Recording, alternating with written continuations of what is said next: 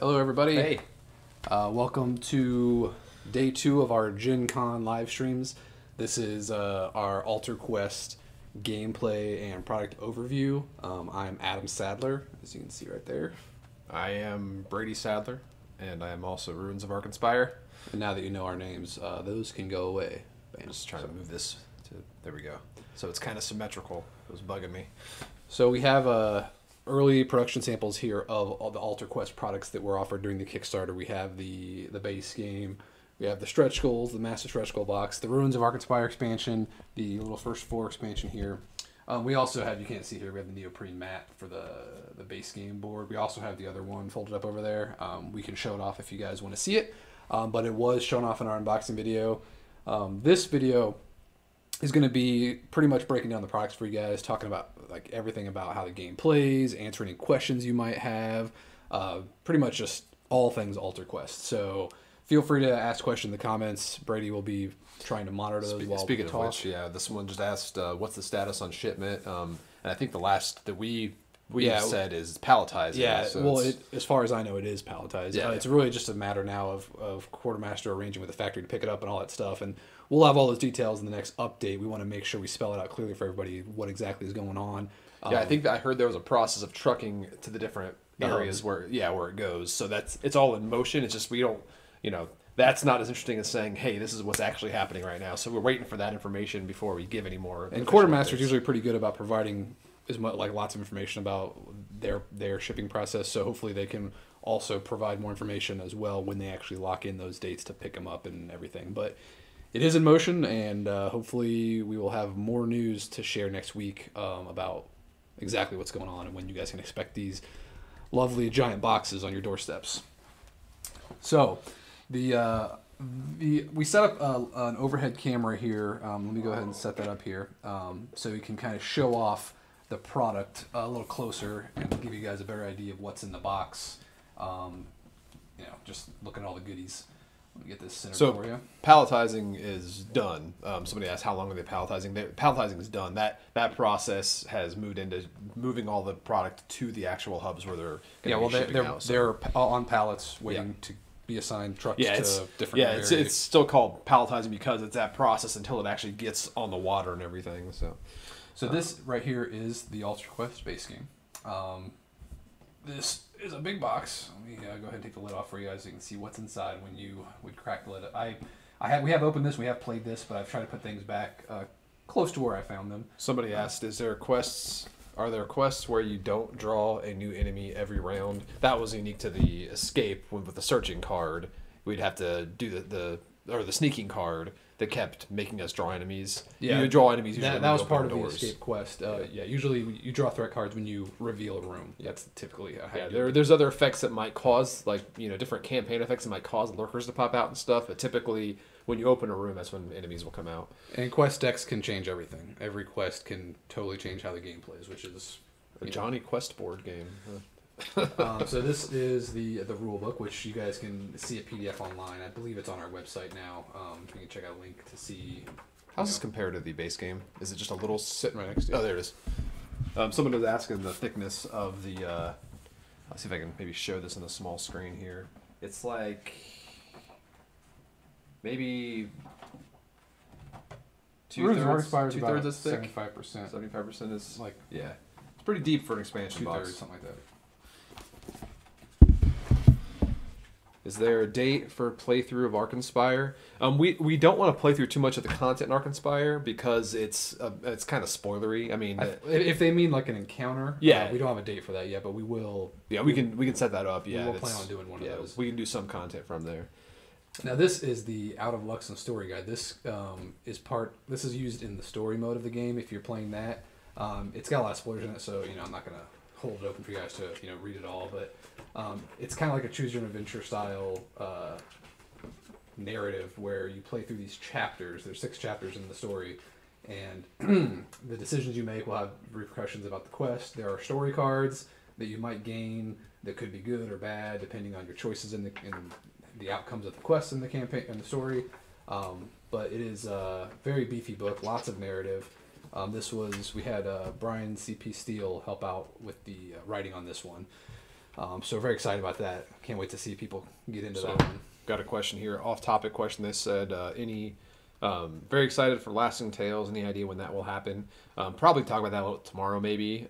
Just as far as what we want to do with it. But yeah, the tomorrow's stream is gonna be the future of Blacklist games, so we'll probably discuss that among other things.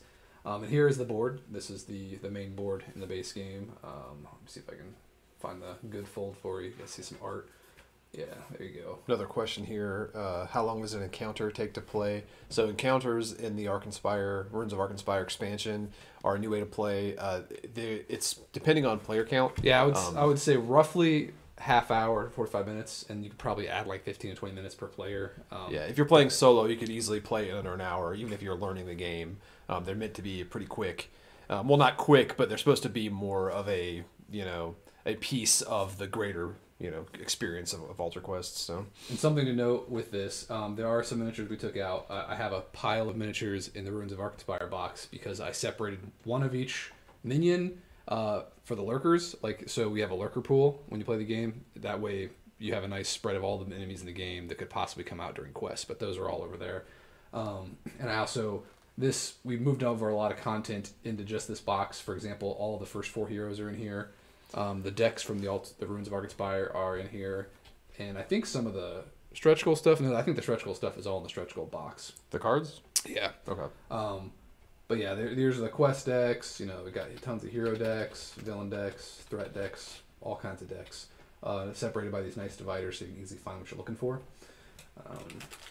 We got base rings, which you use to color code your minions and traps. Hero dice, altar dice. So we got a couple questions here. Well, a couple comments here. Love the Street Masters app. Do Altar Quest next, please. So yeah, we'd love to do more apps. We're really happy with the reception so far of the Street Masters app, and appreciate everybody checking it out and sharing your thoughts on it. It really helps us out. And this is a good example of how you can box this back up too. All these tokens are bagged up; they can fit under the tray. These removable trays. Yeah. Another question. If you order enough base rings to ring every miniature, do they fit back in the miniatures tray? I don't know if we tried every single one of them. I'm going to go ahead and, as a safety, say no, they're not going to fit. These trays were mainly made for safe transport of the miniatures, making sure they're all arrived to you safely. That's kind of what the factory makes these for, and they're very good quality. But they're not necessarily made for ideal storage because, for example, if I got this game, I love these trays. They're nice, but I would honestly just put them in the closet and I would bag up my miniatures because they're really sturdy miniatures. So yeah, and you always want to kind of group them together. So instead of pulling each individual one out of the tray, you can just grab the bag you need. So it's a preference thing, but and you might be able to fit some. I'm not sure. Yes, the rings are very flexible. They're like kind of like a rubber band type material. Yeah, so you're not going to hurt the rings, or I can't imagine you hurt the miniature too much trying to shove it in there and make it fit. But this is bulks here, just so you guys get a look at a big miniature in the box. Are there allies and rival cards in Altar Quest? I forget how many we added. We have ally cards. There are rivals in the hunt quest. So there are in the game, and there are also some in the stretch goal box. But they aren't double sided like Street Masters. There are ally cards and there are rival cards. They're two separate things. How much of Altar Quest have you painted? Well, I know for the demo kit, for the Kickstarter, you painted the entire. Yeah, my wife and I painted all the demo kit miniatures. Those are upstairs, but those were like the half resin samples. I haven't painted these plastic ones yet, but I'm looking forward to it. Yeah, we suffer from that problem that with games you design too, because a lot of times as a game designer, you don't always play your own games. You always want to experience other people's games, so you don't necessarily always play the ones you publish. Same thing with painting. We paint a lot of miniatures, especially Adam, but usually it's painting other people's miniatures, not just our own. So it's only so much time you can commit to painting. And the heroes are a light blue color to distinguish them from the enemies. Here's an example of one of the heroes. I'm sure. Here's a question for you. Focusing on it. Actually, here's one. How many sleeves for all of the cards? I don't remember the exact math, but all that information is available on the I think on the website, probably the contents on the website. I think on the unboxing we listed off the number of cards in each product. So for example, I'm sure somebody has that information available. Yeah. The base game has 446 cards in the base. And the expansion has 142 cards. And the stretch goals don't have a contents list right here, do they? No, not on the back, but the rule book they do. Yeah. The first 4 has 142 cards. That's already like close to. Yeah, I think I had a 500. list somewhere posted on the Kickstarter. I'm not sure where, but A couple miniatures questions though. Your miniatures have historically been on the smaller side. Is this still the case?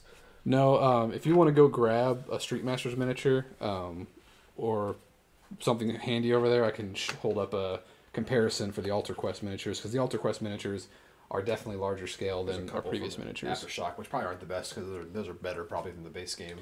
I mean, these are good quality, but you can definitely tell the scale difference. Yeah. So this is a good example of, this is Myrene from the base game, one of the heroes. You can tell she's quite a bit bigger. And then someone else asked right after that, how are the mold lines? We answered that before, right? They look pretty. We haven't seen too many anomalies, but I mean, as a miniatures guy myself, I'm pretty used to seeing mold lines on most of my miniatures, even stuff I get from Games Workshop. But for example, this particular hero looks pretty good. I see very slight mold line on her leg over here, but easy to clean up. So I'm actually really impressed with that one. Then we have another question. Do we get enough minis so that we can put together a Lurker AG of minis, or do we need to take the Lurker from the faction minis?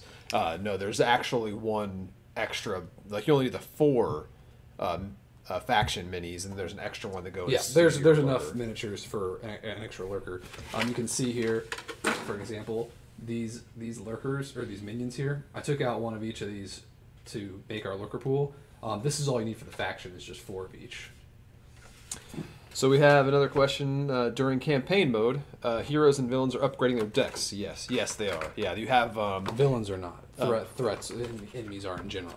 But yeah, sorry, enemy upgrades, right, yeah. Not a single... Because you don't always play this against the same villain, so you're just upgrading enemies in general. So the enemy upgrade cards are kind of universal, like, oh, this... here, enemies get plus this much health or plus this much defense, or they get this ability. It's very universal to all the enemies in the campaign. So another question here: is the card tray separate piece? Yes. Just to show that right now. Yep. Yeah, I actually got to that point there. But also, they mentioned about it is getting also deep enough for the dividers as well. Yeah, that's what I was gonna say, because they mentioned getting rid of the trays and just bagging the minis, which you can do. But the nice thing about keeping the trays, even if you don't use them, you can at least like makeshift your own way. But like, they hold up the board very well on top of the cards. And also, there's you can take the stretch goal tray. It's also the same thing. It's removable. Yeah, put it so right you here, put then it'll balance both of them. You can make it use it what do you call it, 2 support legs or whatever. And then you can see here the all the doors fit in here. Let me take the lid off so it's not so shiny. I'm not sure if you can answer this one, Adam. How sturdy is the plastic for the removal of mold lines?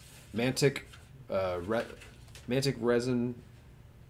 Resin is... Or no, it says Mantic resin bad. I think he said resin. It says Restic, but Mantic Restic bad. I'm guessing resin. Or GW plastic good. Restic is a type of... Oh, Restic is? Okay. Yeah, so yeah. But it is... He's going to answer that. In I've had some experience with some of Mantic's older miniatures, and I've had that issue as well. These right here are like... Oh, quick comment too. Someone mentioned the camera does not focus on close-ups, it says. Oh, okay. I was wondering about that. Does this one... It looks okay here, but not because it's a little bit. It's probably when I get too close. It's like an autofocus thing. So anyway, back to the mold lines thing, I guess. Yeah, they're pretty easy to clean up. I will do some test runs and give you an update, but these look very similar to other board game miniatures that I've messed with before. Hold that guy up there. Maybe if I hold my hand there, it might focus better. I don't know.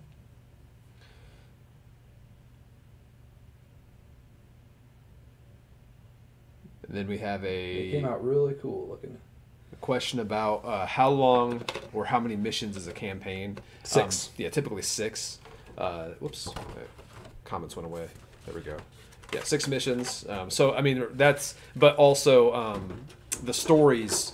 There's flexibility there. It just so happens that the stories we have so far are both 6 as well. But as more content gets released, those could depending on how much content we do, you know, in the future for Alter Quest, those can expand to higher level. Yeah, we generally we prefer shorter campaigns ourselves, just so we can finish them.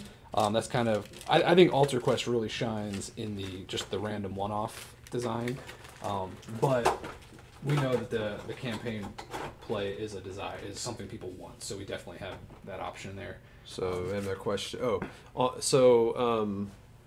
I'm gonna crack put your hand behind the mini to help the camera focus. Somebody said. Yeah, that's what I was trying. Yeah, these are probably just delayed from your. So I'm gonna go ahead and crack open the stretch goals too, so you guys can see what's all in there. An honest answer, please. Is Street Master still number one for you, Brady, or is Alter Quest better? Well, it's one of those things where it just depends on. I think Hour of Need is his number one. one. Well, yeah, Hour of Need is my number one game. Hour of Need and Contra are close competitors for my favorite game we've designed recently. But as far as like what I prefer over, you know, Street Masters versus Alter Quest, it's one of those things where it depends on what kind of mood I'm in. Street Masters has the zoom, like the really quick playing solo aspect.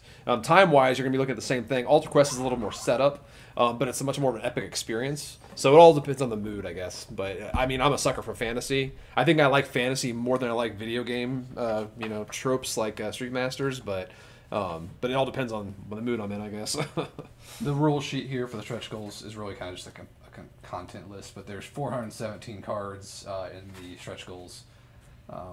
Have you sent a copy to the YouTube Bard? I think he wasn't impressed with the video. Well, yeah, I think we reached out to him during the Kickstarter, but yeah, I don't. We'll try again now that the game's coming out. Yeah, I don't think he like looks for solicitations. But yeah, I'm more than happy to send him his way. We do enjoy that video. Yeah. The best thing about Hero Quest we're Hero Quest fans for video, sure. So. And here are I put some extra hero dice in here that we had left over from the demo kit. There's an extra set of base rings from the stretch goals because that is for the trap miniatures that we unlocked in the Kickstarter. So typically when you play the game, you use these trap tokens when traps respond. But in the stretch goals, we unlocked miniatures for all the factions. I'm pretty sure all the factions we unlocked had trap miniatures now. So those are in here as well. Again, all the cards with dividers. Miniatures. And somebody asked, so I can use the card trays, put the maps on them, and then the miniatures, right? Yeah. So what Adam was saying, which is probably what I'm going to do for my storage solution, is having those card trays in the same box next to each other, and then you can put in the funnel, quote unquote, the funnel area, put all your bagged miniatures and tokens. Then you can stack the boards and your rules on top of those, and those card trays will hold those up. This is actually one of my favorite miniatures that we unlocked. This was a rival miniature for one of the rivals in the Hunt quest. Someone said now it looks better. That might be delayed. I don't know. Yeah, it's probably delayed. But yeah, he just replaces one of the rival tokens. But I just love that sculpt. I like crazy fanatical religious zealots. Someone asked, was Hero Quest your inspiration? Obviously, there's the aesthetic element of having those single board. That was a very big thing we wanted to do, and obviously Hero Quest got us into just board gaming in general, so I'd say yes, it was an inspiration. But there was very little of the actual mechanics we wanted to include. We wanted to kind of do our own dungeon crawl just with that, you know, in that same vein. This is one of the big inspirations from Hero Quest is furniture. Yeah. I love, you know, scenery because I'm a kind of a war gamer myself, so I always like cool scenery. We will say we have inspirations from Hero Quest for other things we want to do, something that's more along the lines of Hero Quest. This one was more of its own thing, I think. The one-off design is why I backed Alter Quest over Madara, that and solo play. Yeah, I suffer from that too because a lot of these big games appeal to me, but I don't always want to get a bunch of campaign games. I mean, I very much like the option of you know, a good one-off game that has the option of campaign plays. That's why this was modeled that way. It's one of the more controversial heroes, Van Geyser. Steer and hero. Any chance of doing supplements stories with all of the already provided content? Yeah, and one thing to go on that is hopefully we can put together just a very basic template for fans to do their own stories, because the story guide is relatively easy to put together. As far as, you know, the creativity involved is more challenging, obviously, telling the story and adding all the different paths you take and everything. But hopefully fans can kind of take charge of that and do some fan content and release some fan stories. But going forward, as the games, depending on how well the game is received, we can offer our support based on the success of Alter Quest. So I'm just going to be showing off some random miniatures. Hopefully some of them come into focus. So someone asked, you guys use a lot of anthropomorphic animal enemies like crowmen, pigmen, ratmen, werewolves. Why is that? Because they're cool. Yeah, it's something that it just appealed to us. Because like there was, I think it's the nostalgic aspect of playing games like Zelda, where you're just walking around like these like pigmen walking around trying to stab you. It evokes this kind of like throwback, kind of naivety almost approach to fantasy, and that's kind of what we liked. And it just kind of came together naturally. Also, a lot of fantasy stuff is inspired by animals anyway, like kobolds or just like lizard men guys. Skaven for Warhammer, like rat men. It's just somebody asked specifically, can you show Rancidian? Oh yeah. I know Rob from Rob's Game Table is interested in streaming Street Masters and Alter Quest as well. I'll check into that. Thanks for if Scotty's watching. Put that down. Rob's Game Table. This is the mutant rat monster man who has Poxoid, like tons of possum people. Somebody also asked, I late pledged for the game, but for some reasons I'd like to know if I can cancel. I think you'd reach out to customer. Is it customer support that handles that, or sales, or? Yeah, I mean we're past the date. I'm not sure. We're past the date for refunds, but you can reach out to customer service. Yeah, refunds are always tricky. So yeah, it's whoever. We're not on the logistics side, so going through the proper channels, we'll probably figure out. But customer service at blacklistgamesllc.com. See what they can do for you there. Looks like the stretch goal box is a second set of player dice. Is that correct? No, those were just the altar dice. Yes, the hero dice. No, these are just extra from a demo kit that I threw in here. Just because we were using them in our playthrough. But the stretch goals do have these colored altar dice, and these are just a nice little gift for people to upgrade their altar dice if they want colors. Some people liked them, some people didn't. So instead of replacing the ones in the base game, we just gave you a second set, which I think is cool. And then in this last bottom tray is mostly the traps. So you can see all the trap miniatures down here. This is for the outlaws over here. This is kind of like the general trap. But you can see the, I'll put a base ring on one of these just so you can see how they... While you do that, somebody else asked, was there any ideas or concepts you wanted into Alter Quest, but you just couldn't get to work? I don't know. I mean, that's... We kind of went back and forth between dungeon crawl and encounter game, like the encounters in Ruins of Arkenspire, because we like the Street Masters small tile, we love small table space. This game and Brook City are probably the biggest we're going to get table space wise. I think we like Our went back to a nice happy medium. I think these are the base rings that get to determine different colors of traps on the board. So somebody else asked, do you guys only publish your own created games, or do you take submissions from other people? The game looks great. So we actually, our next Kickstarter, which we'll talk about tomorrow in more depth, is actually externally designed. But it was something we commissioned. We reached out to designers we knew, and for reasons that we'll talk about on our stream tomorrow. But yeah, we do consider other designs. We mostly design out of necessity almost, because we want to create the games that we want. But as the company grows, if we have to take a step back and not design everything, that just means we can do more things and do more. It's part of something we'll talk about tomorrow. Yeah. Brady and I actually are taking on new roles at the company. We're still designing games, but we have new titles. We're kind of more in charge of product development now. We'll talk more about that in detail tomorrow, but it does mean we're going to be open to more designers working with us so we can get more games out there, and also just diversify our portfolio, our catalog. So somebody else asked, is the campaign story independent from party composition? How flexible is the party composition in terms of gameplay and story? So yeah, the story does not require certain characters to be in play. Or a specific number. You can play the campaign solo, you can play it 4-player. And the benefit of designing this game to be solo from Foundation, there's no special solo rules, it just plays solo based on player scaling. That means that all the hero characters have to work by themselves independently, but they're also designed to be interacting with other heroes in different ways. So yeah, you have a lot of flexibility there, just to try out different combinations that you want, or just play whoever you want solo and try to survive that way. One thing we tried to do with these expansions as well is I wanted to open this to make sure there was no. Someone asked, is the horse head guy inspired by Geralt from The Witcher? I have no idea about anything about The Witcher except for the ads I see. I've never played Witcher. I've never read Witcher. I tried watching the show. The art, yeah, I watched the first episode of the show. The artist might have been inspired by The Witcher. I don't know, but I mostly just came up with a bounty hunter concept for that character. And Van Geyser has a pretty cool backstory that someday I might be able to tell. All right, this is the Ruins of Arkenspire expansion. This is the campaign expansion we added on the Kickstarter. It has some new rules, mainly just covering encounters and how they play in here. And it has an all-new story guide. So basically, there's the story guide in the base game. Here's a whole new story of the Ruins of Arkenspire, and it is a whole new story. You don't have to play the base game story, but if you do, you'll notice some story carryover, some Easter eggs and stuff. So it's recommended that you play them in order, so you don't have to. And playing through this one will also unlock some secret content in this game. Here are the encounter boards.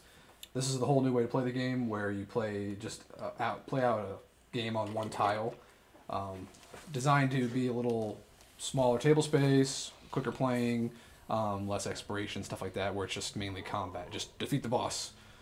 And this is the pile of lurker miniatures. So this right here represents all of the lurkers unlocked in the Kickstarter. There's quite a bit of them in here because it's a pretty deep well where the cards came in.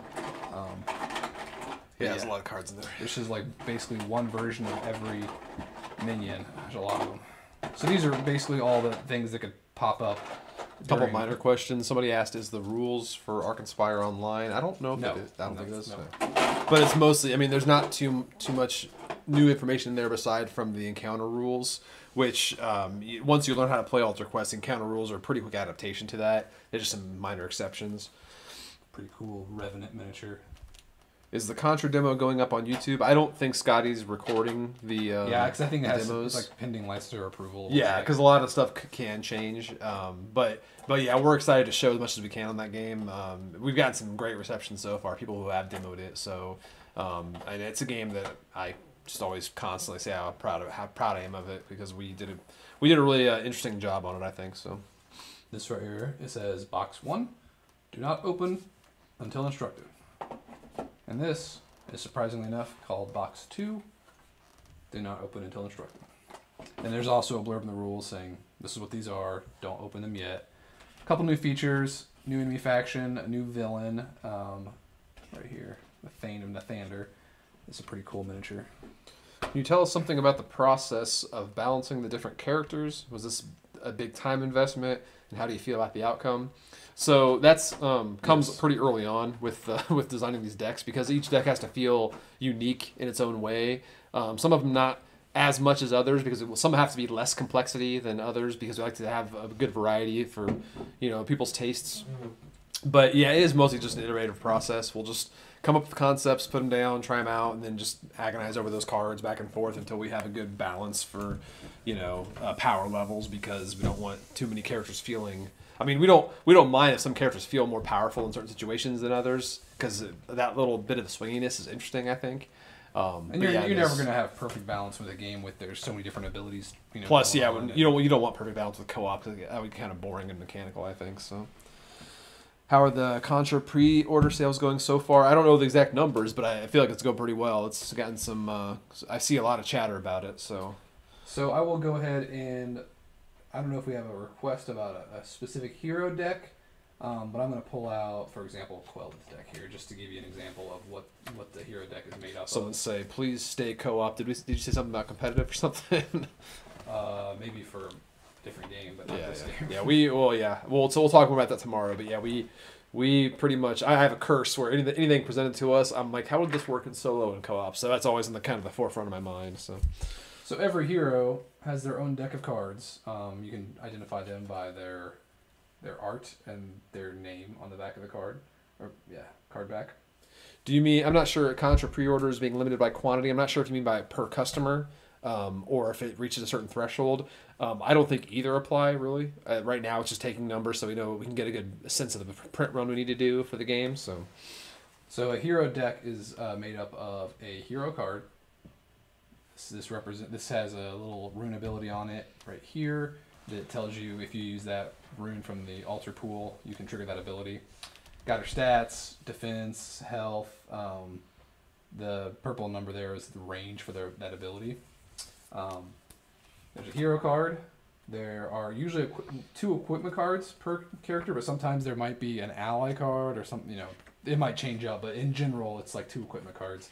And for example, for Quella, she's got her Harpy Talons, which is her weapon, is her bare hands, which is pretty cool. And she has these runic scrolls that let her manipulate the altar pool. So she's good to have in your party if you want some firepower, some magical firepower, but also she can manipulate the altar pool to make it easier for you to trigger special abilities, which is very handy. Also, you have a lot of cards in the deck. There's 24 cards in the deck typically, and usually there's 8 different cards with 3 copies of each. Since you're kind of hard to hear. Dustin said that. Dustin Savage. Well, I'm whispering Dustin because I don't want you to hear me. Lean into Dustin's ear and just tell him. Sorry, we're sharing a mic because we had like this weird echo issue before, but I'll try to talk this way. Hope you're doing well, Dustin. It's been a while, man. So yeah, there's most of the cards have this silver border here. That means it's a standard card, but you'll see some toward the back have this gold bar. These are upgraded versions that are used in campaign and story play. If you are playing a one-off, you can go ahead and just put those to the side. You don't need them for the standard game. Somebody asked, I'm not sure if you have a pausing point there, but somebody asked, can you talk a little bit more about the theme story of the campaign in Alter Quest and how the campaign works? Do you want me to go into that, or you want to finish up covering those cards? I'll just go ahead and go, after I go over those cards, you can go into that. But I just want to give you a couple examples of cards. This, for example, is an action card, and it's got a keyword of a spell, because some cards in her deck will play off of spell. Like maybe she has a card that lets her draw a spell card. This is, for example, Wind Chill. This is an attack card, and it uses her intelligence.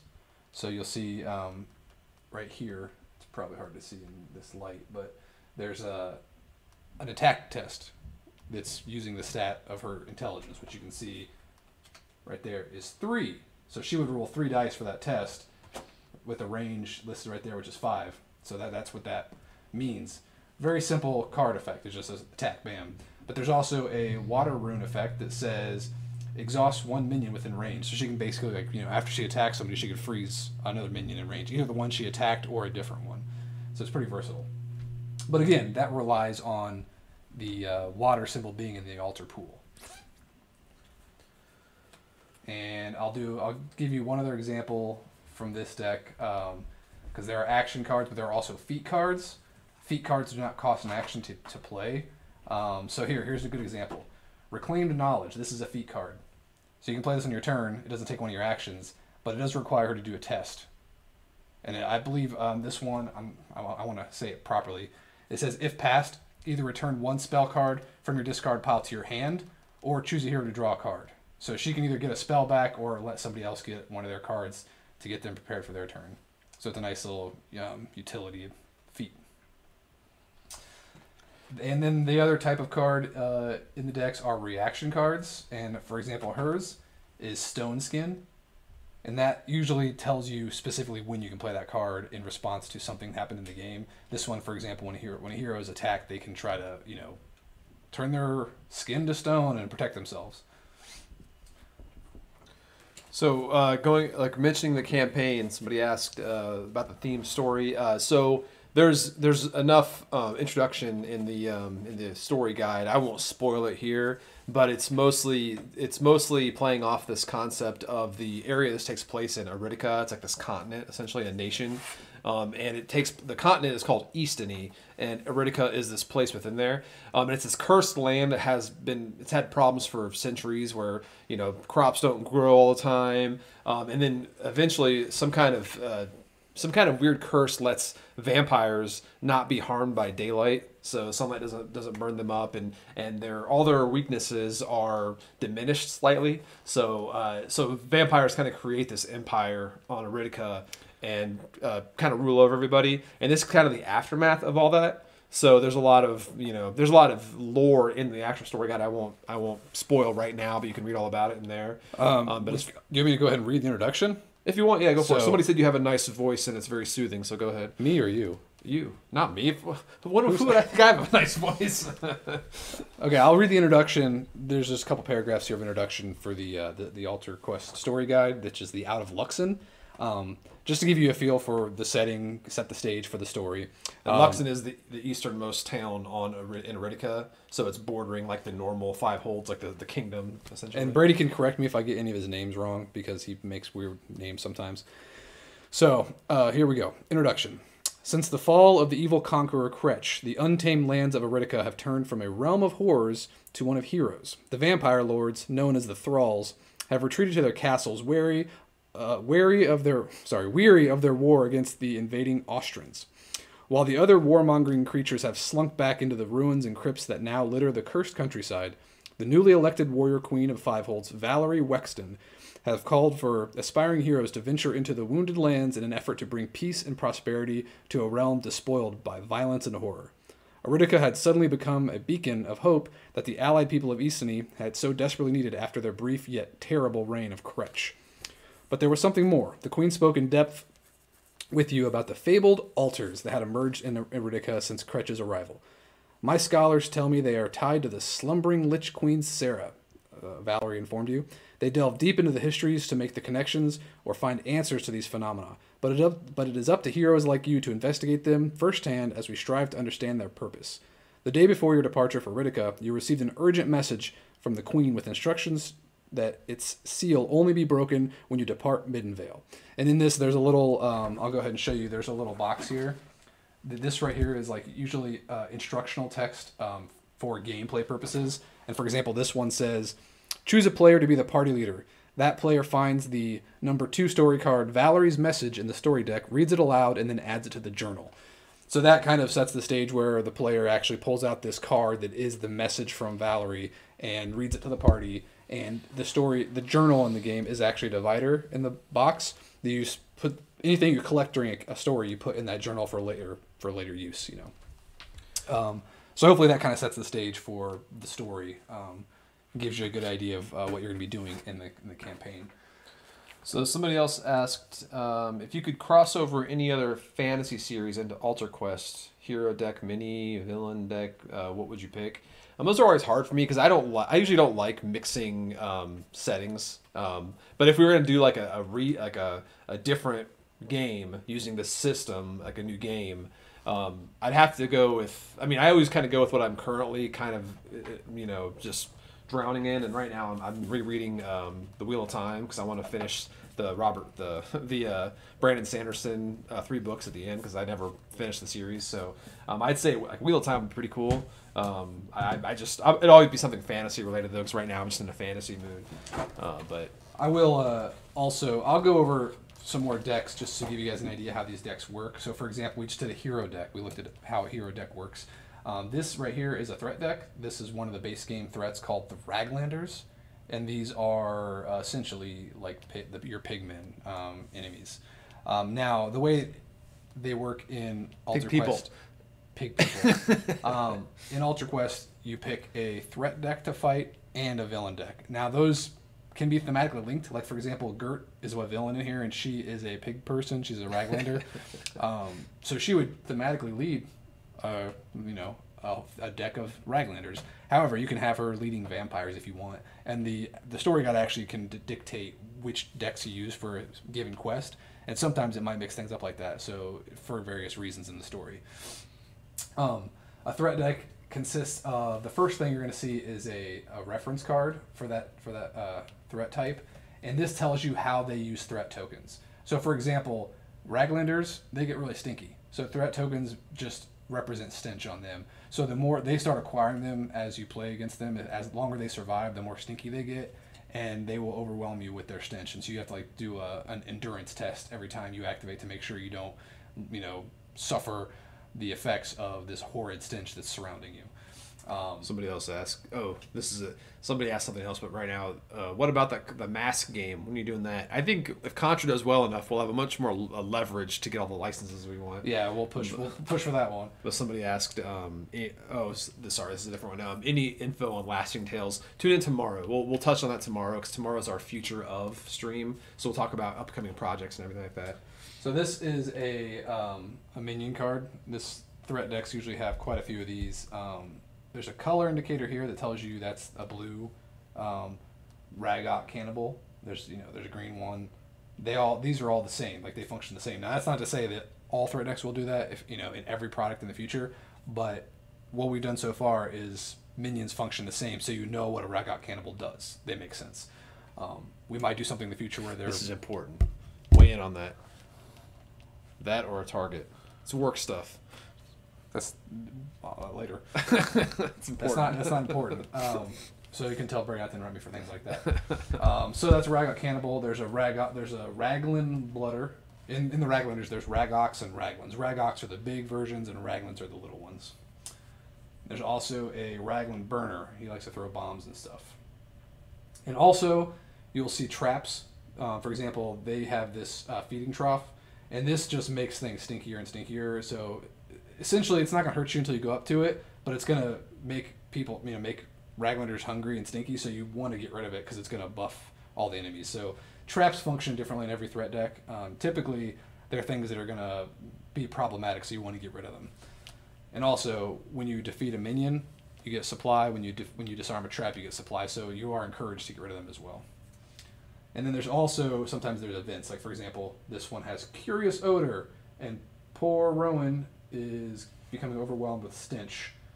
And you can tell every threat deck has their own shtick, and this one is all about stinkiness. In the base game, there's also the Frox, the frogmen. They're poison you with their muck, and then the thralls have a bloodlust, so they obviously want to feed off you like vampires typically do, and it makes them stronger. All right, and then we have villain decks. So for the villain deck, what have we? Since we're looking at Raglanders, we'll go ahead and look at Gert, because why not? You might want to play Gert leading the Raglanders. So villain decks are much smaller because they're essentially the timer in the game until the villain spawns. The villain card has two sides. Starts on the scheming side, so this is kind of what they're doing in the shadows while you're doing your quest. And then once there's no more villain cards to draw, the villain will spawn, and you'll flip this over, and then the villain will be on the board, activating and causing all kinds of trouble. Typically, you're in bad shape, unless you're doing like a showdown quest where you're going to hunt the villain or cleansing the altar. There are quests where you want to go just hunt the villain down, but sometimes, like when we were playing the Escape, you want to get out of there before the villain spawns, because otherwise you're probably going to die by the time the villain spawns. The reason that is because the villain deck every turn is going to be popping out these cards, and they're just all bad. They're just bad things. They're damaging you in different ways, sucking out your resources, just really messing with your plans. In the Escape quest we played, we were playing against Vivian, and she's just throwing out curses the whole time, and those just suck up your actions and just hinder you in various different ways. So villain cards are just a pain. They're just a pain throughout the quest. Gert loves to make you lose armor tokens, and if you can't, you take damage. She's all about armor tokens, toughening herself up. So a couple questions here. Yeah. How has MDS evolved? Are there things in Street Masters you would change based on what you know now? So yeah, it's evolved a lot in terms of elegance and overhead as far as what players are doing for the AI side and everything. And you would not believe how badly we want to do a Street Master 2nd Edition, but we don't want to rush that because people have all of their content, people are enjoying the game, so we're not about to just say, hey, we're going to do a new edition. But there are things we've learned that I really look forward to the day when we can revisit some of our earlier games and maybe do a new edition, or just do new games essentially like we're doing now. But yeah, we've learned a lot with every game we've done, and I think every game is unique because of that. It's got lessons learned from previous titles. That's why I think Hour of Need is probably the one I'm most proud of, and Contra being like right behind it, because those are like really, really recently designed. So, and then how many decks are in the Cardwell? Is that every card? That's split between these two, right? No, this is well, I pulled out like From the stretch goals, I pulled out the alters and the features, things that go into this general card collection. There's dividers for the features, for example. I wanted to make sure all the features were in the core set, so I just pulled those over. But all the enemies, heroes, villains, things that are specific decks from the stretch goals, they're just in there. I put all the first 4 heroes in here, and the decks from Ark-Inspire are in here as well. So this base game has most of the cards. The stretch goals stuff is in the stretch goal box. But all the cards are in Wells, which is cool. There's still some space left over. Now, if you're a sleever, you're probably running out of space because sleeving takes up quite a bit of space when you're sleeving. Yeah, cards. and we try to accommodate sleevers, even though we don't sleeve personally, because sleeving for us means prototypes, and we hate having to deal with sleeves with prototypes. So getting a final game, I never want to mess with sleeves at all. But we understand people do. Problem is we can't fully accommodate sleeved cards all the time in a reasonable package, because otherwise you're increasing costs to make a bigger box just to fit those sleeves in there. So we have to allow the players to have some sort of their own solution sometimes to those sleevings. And this box increased, I think, 3 times in production with the factory, because especially the stretch goal box, because as you can see, there's a tray at the bottom that spans the whole width of the box, and there's 2 trays stacked on top plus the card tray. So there's a lot of trays in there. And you can see the box is huge. It's a thick box, and that's just the free stuff you got in the Kickstarter. It's free. It's crazy. I think we need to rethink our product model because we're just giving away too much stuff. too many physical things. In playtesting, did you find any particular heroes who are more adept to certain threats, villains? I know my favorite hero, Rowan. He's in the core game. He's really good with supply. So any sort of villains or threats that mess with supply in any way or require you to spend supply, those are ones that obviously he's really good at. But there's nothing in there that is overpoweringly so that we've seen. We wanted to make sure that heroes could mostly do most things because we want everybody to be play a solo option. Everybody's competent essentially. Like for example, Cedrin's a healer, but if you don't have a healer, you're not at an extreme disadvantage. It's just you have a benefit with Cedrin because he's a reliable. He'll heal you 1 damage every turn even, so it's very reliable. There are lots of ways to heal in the game, but having that guy doing that for you, you can focus on other things, which you don't have to rest as often. You don't have to go searching for that health potion as often. So. Another question, is the job still fun, or are you working more now? I mean, we are working more now, but it's still fun. Yeah, it's stuff we want to work on. It's evolves all the time. And this is something we'll talk about tomorrow as well, just how the job evolves and where our roles are. Because when we started with Blacklist, we were just solely responsible on just designing games because we were doing it freelance, And so we just designed Street Masters, for example, and we were just designing and developing, and that was it. Now you get more involved in doing things like this, like marketing, product development, Kickstarter, promoting Kickstarters, being involved in Kickstarters, things like that. So it's definitely taking on more responsibility, but that also means we have the ability to do things like hire external designers to work with us on games and kind of get different perspectives on game design, because we don't always want to just do release games we design. We like to promote other designers and get different perspectives on game design, and there's also tons of great designers out there. So we want to get more games in our catalog that aren't bogged up by us designing them all the time.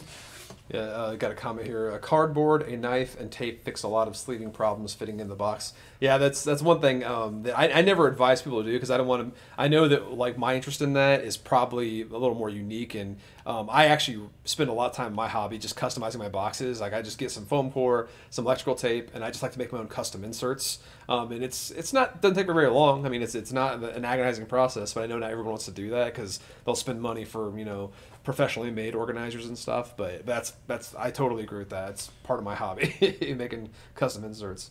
But yes, another thing we'll talk about more tomorrow is doing games that aren't MDS, and that will also open the door to have better storage solutions because it's not reliant upon so many decks of cards all the time.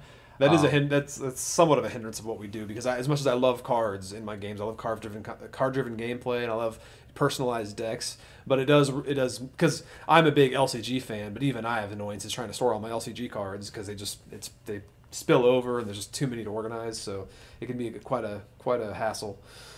We have another comment here. If you're not considering Street Masters 2.0 in the immediate future, have you thought of doing a strategy guide to help learn particular characters or stages? I mean, it's not necessarily a strategy guide, but we do have the compendium, which is nice. It gives you a little overview of every deck. But in reality, I mean, I'm not opposed to that, but it all depends on what we can do as far as product-wise for Street Masters going forward. Because we have, we're still a pretty small team with like lots of product lines. So, and that one we've done so much for with the Aftershock that we don't want to inundate that any more than it already is, especially with other products that need to be supported.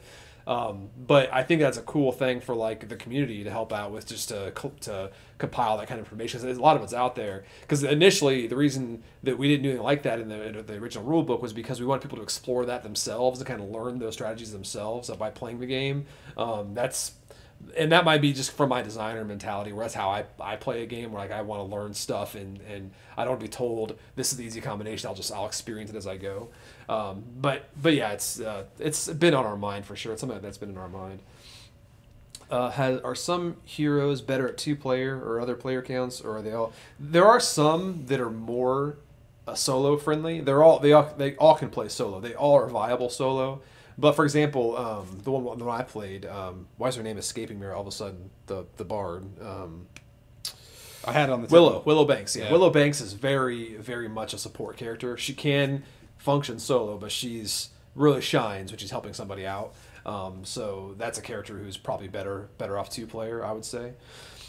But again, we wanted to make sure that every player could, every hero could, play the game solo.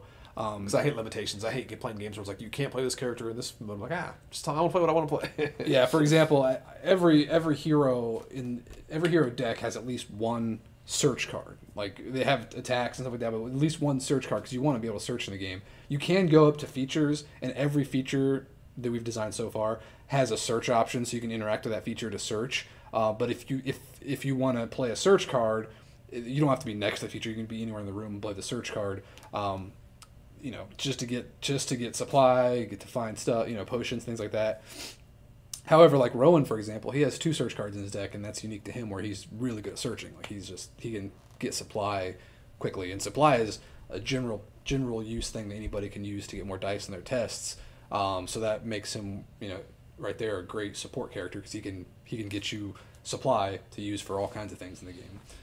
So he's also good with traps. So every hero has their strengths.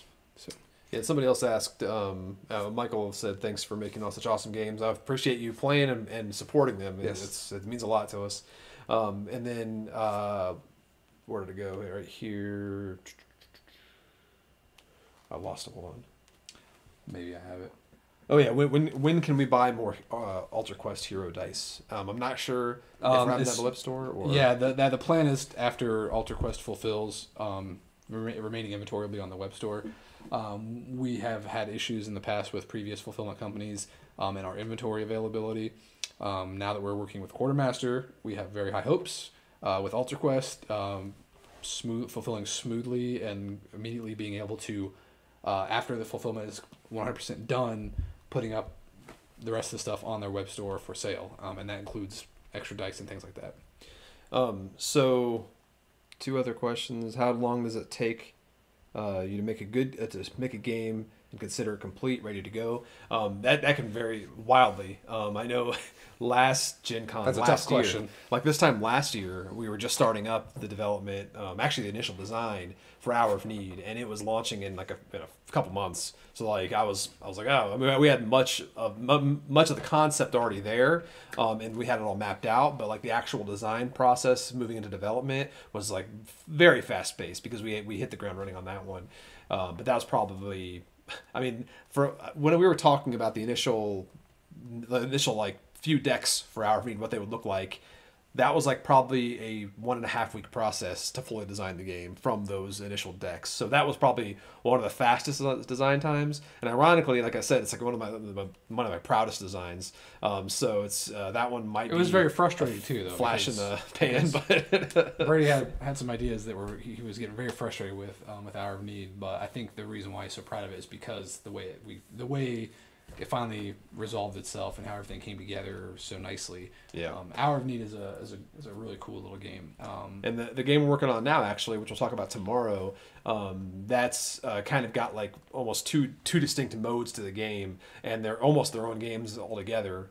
So that, and the one we were working on most recently, that one took us probably a full week to design, just to get the very rough structure together, and we tested about a week after that. So it's been about 2 weeks so far, and we're moving into like wider playtesting for it. So some of them move pretty fast, but like I mean, Alter Quest was probably a little. This is one of our bigger like designs. There's a lot of design in there, so that one probably took a. This one was. Half, I will say this game was mentally exhausting to design and develop.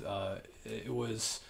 There were so many things we were conflicted about where we wanted to go with it. Do we want to make it simpler? Do we want to make it more complex? Like, what do people want? That actually goes into the next question, because someone asked, any regrets on this project? Anything about the game you wish you would have included, excluded, done differently? The whole process for us was just a lot of, do we want to make, like, what if we just made Hero Quest? No, we should make a new game. Let's make a new game. So it was basically these two extremes where it's like, do we want to give somebody we would give everybody this really chunky dungeon crawl experience where they can do all these cool things that they wish they could do in dungeon crawl, or do we want to go super simple and make it very accessible and family friendly, light dungeon crawl game that anybody could play? So there were those two extremes, and so we were trying to find like a middle ground. I think we definitely leaned way more towards the crunchiness. Yeah. We try to make it as approachable as possible, but there's a lot going on in this game. If you watch, I really suggest you watch the live play if you haven't yet for the Escape, the most recent one we did. It gives you we play through the whole game. We go through setup. It's about an hour long, which was it an hour or 2 hours? I forget, because we went through like, it might have been 2 hours. It was under 2 hours, yeah. We went through a whole setup and broke down what we were doing all the time, so it was a lot of talking. But it gives you a good idea how the game plays. But there's a lot going on. There's a lot of cards to check. I wouldn't call it a regret, but I think the one thing that's like always on my mind with Alter Quest, it's almost like a bitter thought, because we couldn't do like two games. Like, we wanted like this game plus the other game we wanted to do, because there were two games we wanted to make essentially. So it's not really a regret. It's more just like, well, we still have to make this other game that we want to do. Yeah, I don't think the regret is just we can't do as many games as we want as quickly as we want to. That's the thing. Because we could easily do the whole very light dungeon crawl type family friendly game in a whole different setting. Didn't have to be fantasy. So it's just a matter of like, what projects can we focus on at this time.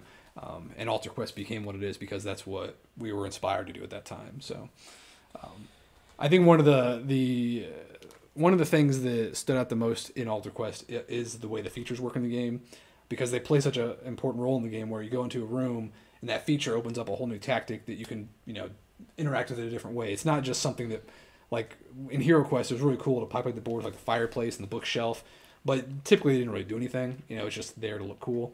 Sometimes there's a narrative hook once in a while. Yeah, we wanted to make it so that thing defined what you could do in that room. And a lot of times the quest revolves around trying to find that altar, and that is the feature in the room that you're trying to find. Most quests require you to find that altar. So we have another question here. Just found Street Masters almost impossible to win, and being more related to pure chance than strategy. I know your comment down there, really hoping Alter Quest is more friendly. I think Alter Quest, there's probably more chances of customization. It's very funny, because we also hear complaints about Street Masters being way too easy. Because that's the whole problem with the modularity aspect. 'Cause you can like make all these combinations, and you might just make the one that's just really challenging for you to get your head around, or just the chance that the cards you don't draw the cards you need, and also just understanding the strategy of the game, where like the Street Masters absolutely has strategy. The strategy is you pick Reese from Twin Tigers, you pair him up against anybody, and he's going to just destroy them. So yes, but your strategy can change depending on your combination of fighter deck and enemy deck and stage deck. So it's hard to say like, oh, this game's too easy or too hard, because there's so many different variations within the game to really make that kind of judgment. So would you guys ever offer Aftershock for retail, or will we need to look to eBay for the secondary market? So all depends on. Not sure yet. Yeah. That's going to be evaluated once the Aftershock Kickstarter fulfillment is completely done. It's had so many issues with Aftershock stretch goals going to the wrong places and stuff like that with our fulfillment partner, and so it was a messy situation. We're finally getting to the point where we can see the end of the light at the end of the tunnel. But once that's all done, then we can reevaluate where we are with Street Masters and how we can offer that content in the future. Maybe do like a reprint or something of everything just to make sure we have a whole new stock of it. So it's really a matter of waiting until fulfillment's done for Aftershock completely, and we have all our inventory accounted for, so we can kind of take it from there and make a plan for Street Masters in the future.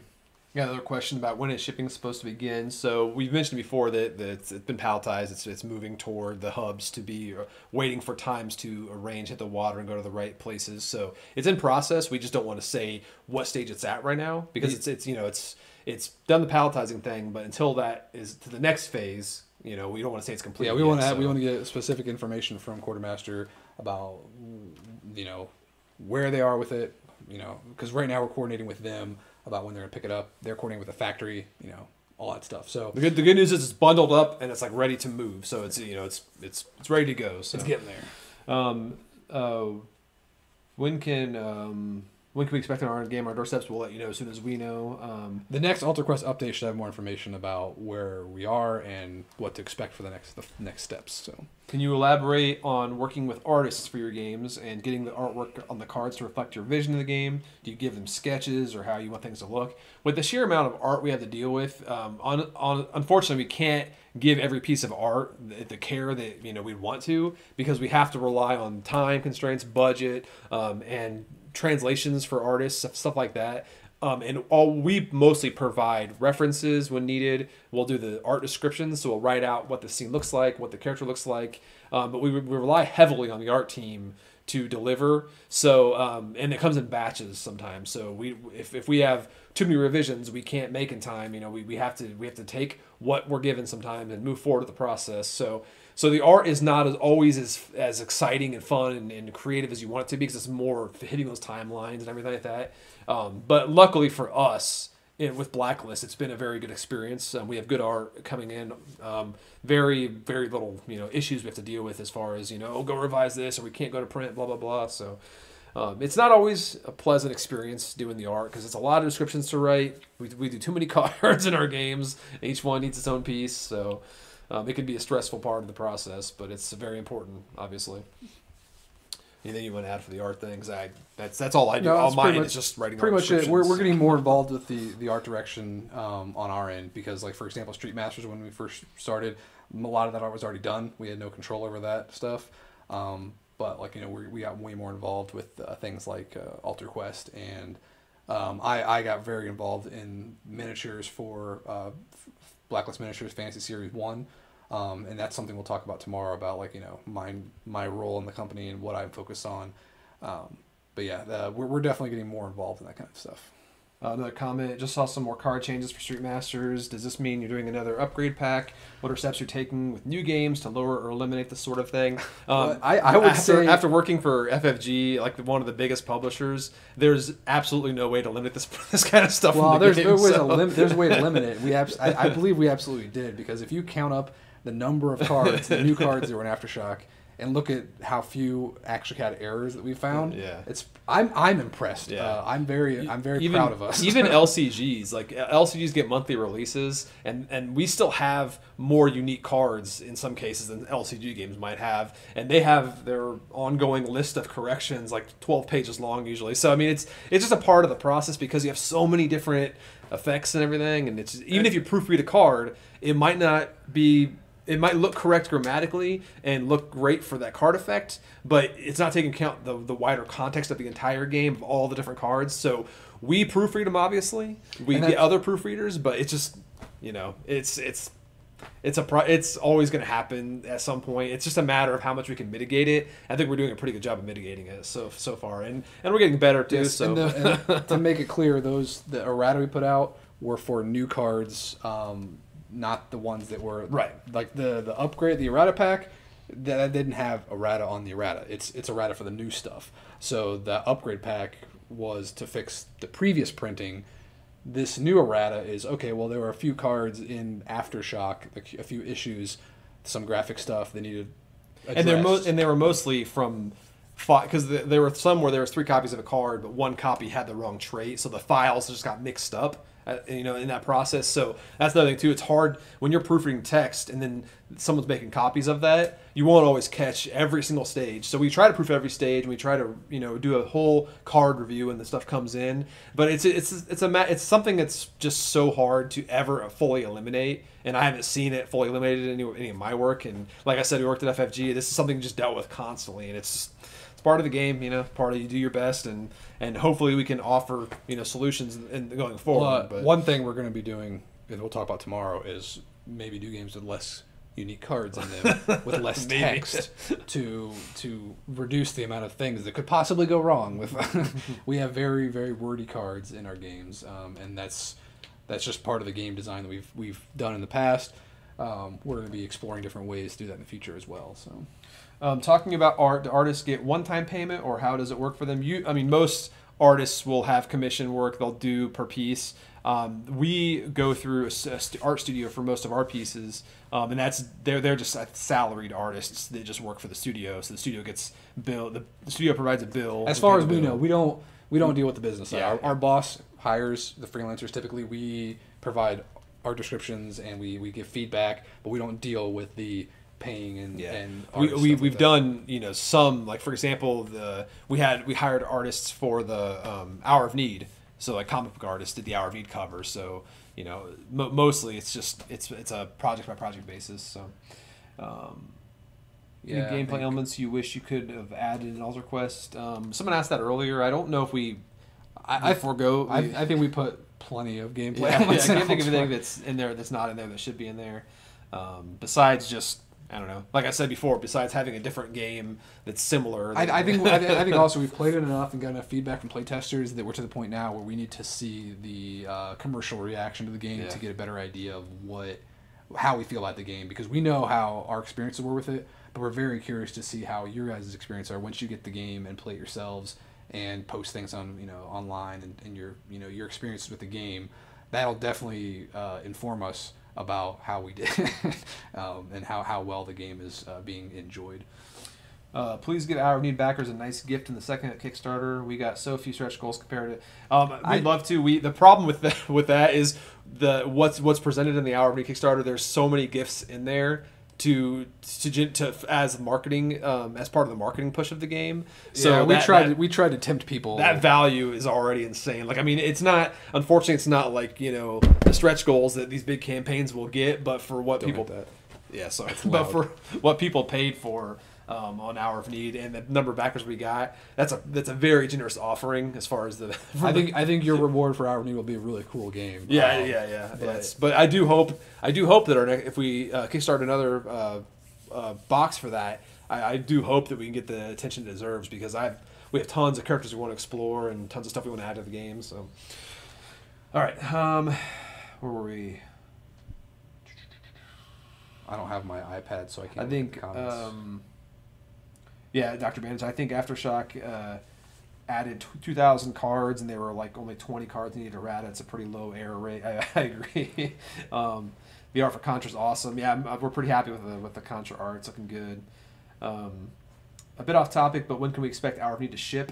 I'm not sure about shipping. It's we're in process now with the factory getting everything going. We reserve that kind of stuff with updates just so we can have hard news. I fully expect, because of COVID, that we're going to have like a month, a few weeks to a month delay in overall, because the factories were shut down essentially. On our end, we're doing well. We're going through proofing and layout, things like that, making sure the files are looking good, wrapping up the artwork. I think we got most of the artwork done.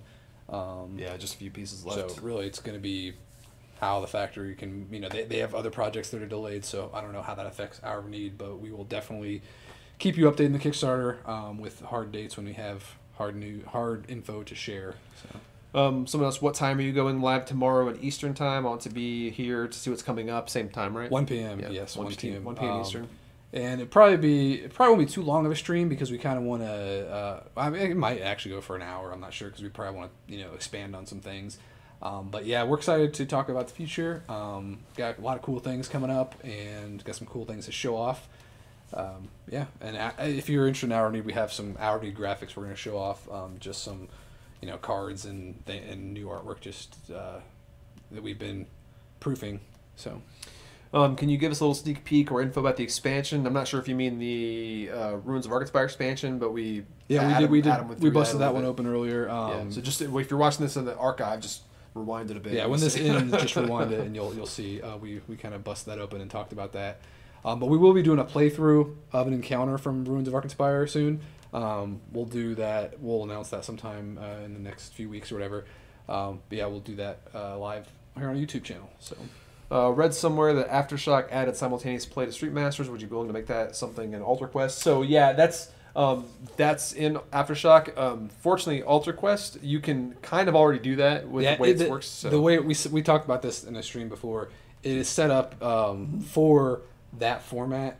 In the rules, it specifies each hero does all 3 actions before the next hero. Now, you can easily interlace those if you want to house rule that. It's not going to change the rules at all. All it's going to do is change the difficulty, because when you interlace those actions, you give yourself an advantage because you can optimize your strategy between the heroes without having to worry about who's going to go in what order. So you can easily do that, but the game has been, designed, playtested, balanced around the way it's written in the rules, where I take 3 actions, you take 3 actions, everybody takes 3 actions, and then we do the threat turn. So the option's there for a house rule, but it's designed for the way it's written in the rules. Someone asked Adam, when can we expect your space game? I'd love a non-combat focused game. It's like it's a tough one because I was gonna say if I did a sci-fi game, there's gonna be combat in it. Like I do love Star Trek. You ever watch Starship Troopers? Yeah, I do love Star Trek. But if we did a game, when we do a sci-fi game, there's going to be, some red shirt action. There's going to be combat. There's going to be exploration and things like that. But I think that combat's pretty important for a sci-fi game if you're going to have dangerous aliens and stuff like that, which I think we'd want to have in a game. But were you guys upset with DC having a character named Punchline? You just opened up a whole. It's kind of annoying because I think naming the heroes was the hardest part. Naming the heroes and villains in that setting. And it's also just like. That was probably one of the first characters that came up when we were doing the original IP, and I just kept thinking like, man, I can't believe no one's done Punchline before. It's like perfect, and it had like this idea. Originally, it was supposed to be like a boxer type guy who always did one-line cracks. But I was like, hey, this isn't a character, and then it evolved into what Punchline is now, and now she's called One-Liner, which is very appropriate because that's almost more appropriate for her character.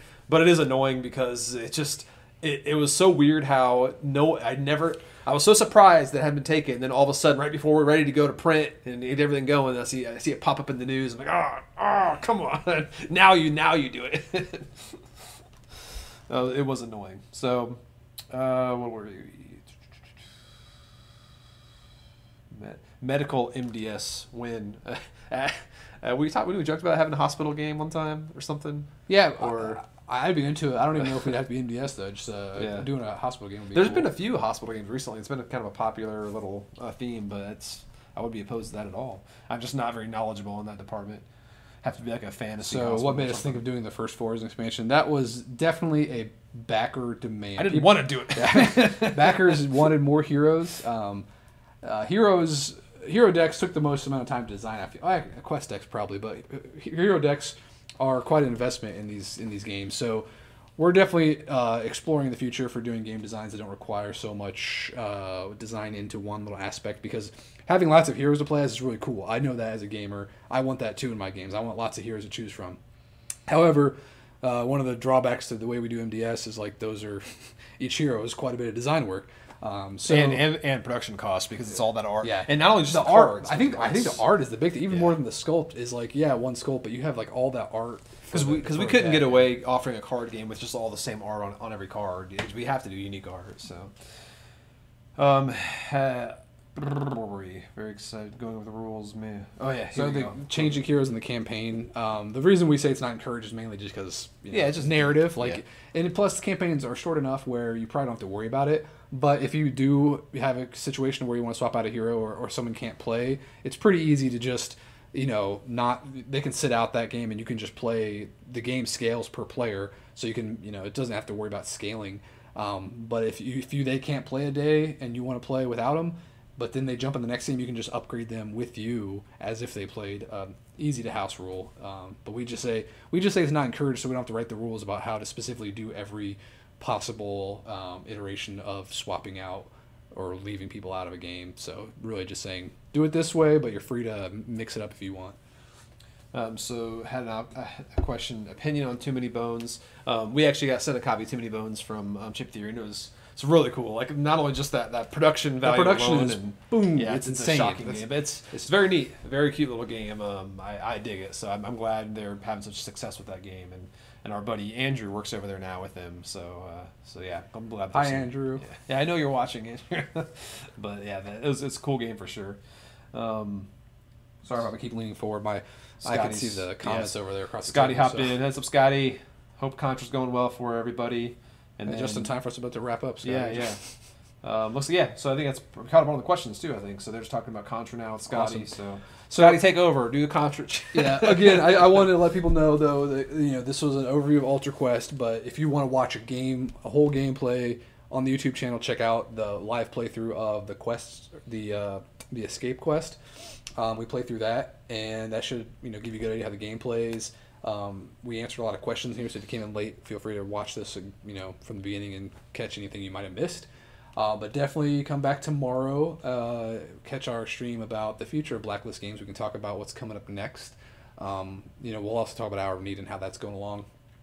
But yeah, we hope you guys have a great Friday. Gen Con Online, you got other cool things to check out. We really appreciate you guys coming in to hang out with us and check out Alter Quest. Hope you guys like what you see. Hope you guys are excited about getting your copy of the game. We're very excited to see how you guys like it. So somebody asked where they can find this D&D shirt. I forgot where I got this. I might have just been like the internet. Online. Yeah, the internet. Maybe Amazon. I don't know. But yeah, I needed a new shirt because I was running out of my graphic tees. It's all everywhere. It's my whole wardrobe. My entire life is a graphic tee. So anyway, yeah. Thanks for joining us, and we'll see you tomorrow. Make sure you